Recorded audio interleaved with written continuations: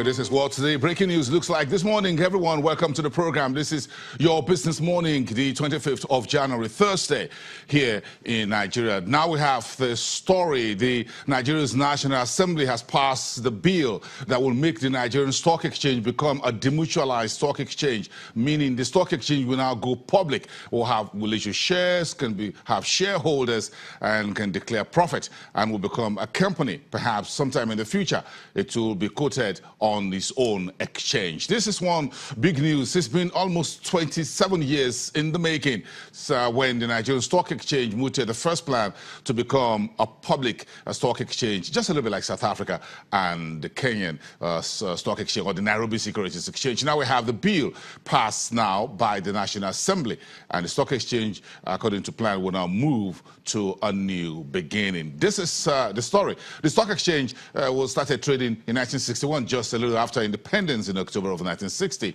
And now the stock exchange, guaranteed by association or guaranteed by, limited by guarantee, that's what they call it, a mutual exchange, will now become a company limited by shares, will now become a PLC. That's what it means. Watch out for the details on the program. In our news as we move on. But we need to move on very quickly, and in just about 48 hours, the Nigeria's Minister of Information, Lai Mohammed, issues a statement of response to former President Obasanjo's Tuesday special press release decrying the state of the economy, the political landscape, and the social cohesion.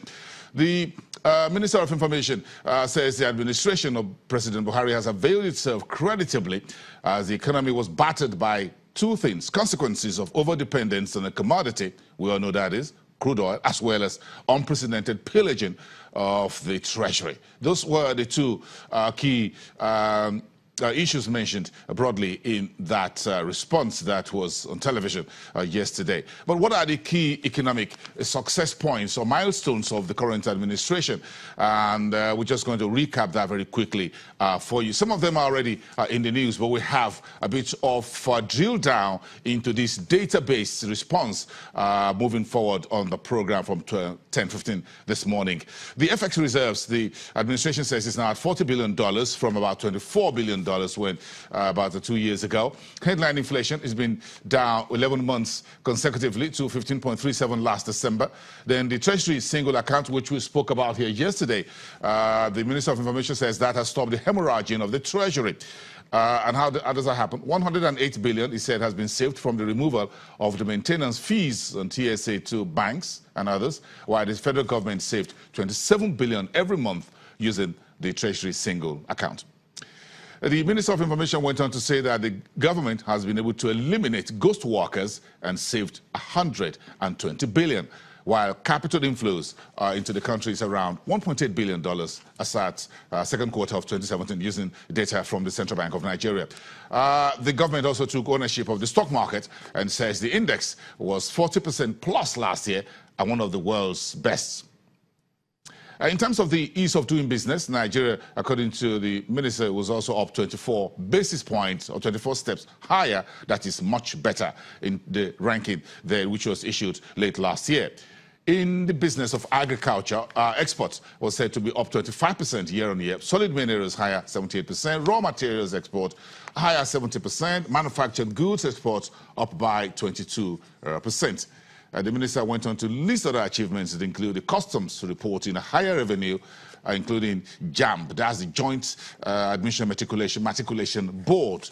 That's the agency responsible for examinations into the university, says they've remitted 7.8 billion naira last year against 51 million naira, which JAMB declared to the government in 6 years.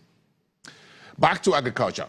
The Minister of Information says the rice production is now higher on Ankobo's Borrowers Program of the Central Bank, with 12 million farmers now on the field, while rice imports down from specifically Thailand. The Vice President mentioned that a few months ago before the end of last year, didn't he? Then on social investment program, the minister says this is the most ambitious program of such ever, feeding 5.2 million school children in 28,249 schools in 19 states across the Federation. The response to former president's special press release include infrastructure investment, which the Minister of Information says is simply unprecedented. He didn't mention any figures there, nor give particular details as to where others, but he said it's quite unprecedented. Power generation also at an all-time high of 7,000 megawatts, and he says that all of that can be transmitted. He also went to mention the railway projects across the country, 25 roads, which has been funded with the 100 billion Sukuk bond.